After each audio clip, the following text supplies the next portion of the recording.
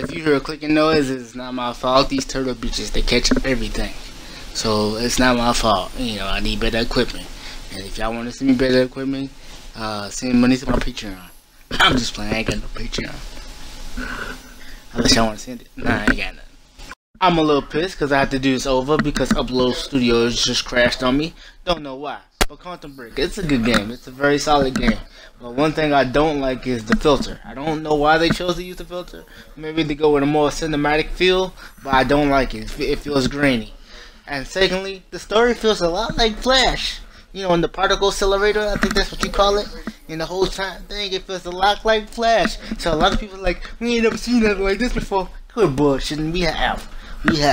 It's called The Flash. What up, Barry Allen? You know, the character that plays in the game, Jack Joyce, is basically The Flash, and Paul Marine is basically Zoom. But anyway, I did enjoy the story. The story is entertaining, and I do enjoy the episodes between the gameplay. You know what I'm saying? It's very entertaining. I'm not saying the story is bad. I'm just saying it feels a little bit familiar. I ain't gonna call it so much unique. And I would like I said before, I would like a sequel. Well, actually, y'all didn't hear what I said before, because like I said, I had to start this over.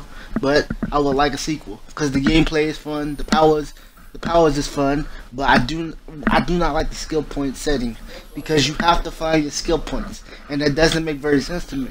You could just use the XP system, you know, based on your time powers, and have you get different kills with your powers. They could have given you XP for that, but instead they make you find your skill points. Now, with me saying that, finding your skill points is not very difficult.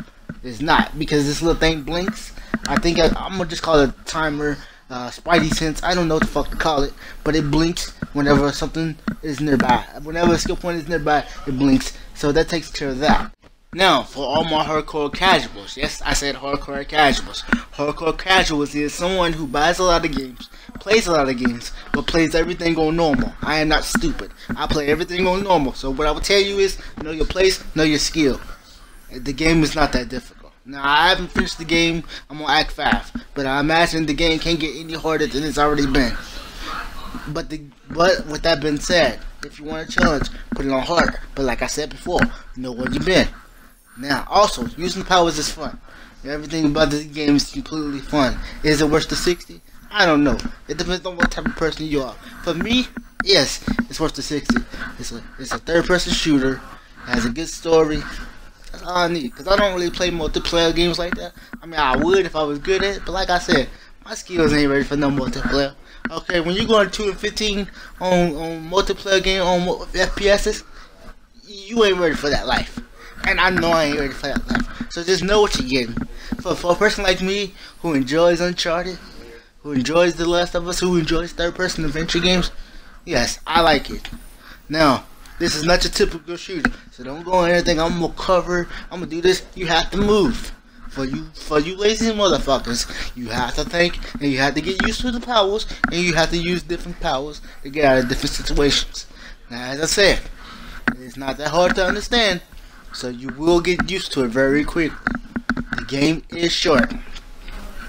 I don't care what nobody tells you. The fucking game is short. But however, I will say this by saying this. You should expect that, because they got a real actor, real actors, and all that filming shit. Now, just my opinion, the filming shit is cool. I enjoyed it, but I feel like they should have just kept that shit into the game. Just make that a regular cutscene. But that's just me personally. I'm gonna say this again, so I don't get a whole bunch of hate. Well, you don't know what the fuck you're talking about. I like the episodes, but they could have just did it the more traditional way. I also like that they give you your powers very quickly. You know, it's my powers and I need it now. But with that being said, the story does feel a little bit rushed, like you just thrown into everything. You know, and I guess that's due to time restraints and the fact that the game is not that long. They had to just put everything in there. But I would love a sequel, and I would love. Is it worth the 60 to somebody? If I was talking to somebody else, would I tell them to pay for it? Again, I have to say this. I don't know. It depends on what type of person you are. If you like single player games, I would say yes. If you're on the fence about single player games, I would say no. But that's just me. And, you know, and I would, like I said before, I would love a sequel, because I would love to see where the story goes. I'm not done with it, so maybe the ending might surprise me. But I think Quantum Break is a Game of the Year contender? No. No. No. No. Let's just stop there right there. No. Do I think Quantum Break looks better than Uncharted? No. Look at my face. I mean, you can't see my face, but if you can see my face, look at my face. No. It does not look better than Uncharted. Stop the bullshit. But it is a pretty game. And I do like Xbox. And I do game on my Xbox a lot. You know, so this is not coming from no family. Like I said before, man, I love PlayStation. I love Xbox. I love games. I'll let all you other niggas worry about what has the most power. Yada yada yada. I'll play what the fuck I want. But y'all know what it is. 90 Gram King don't stop foes. I get around. Should you buy it? Yes, if you like single player games. No, if you're a multiplayer guy.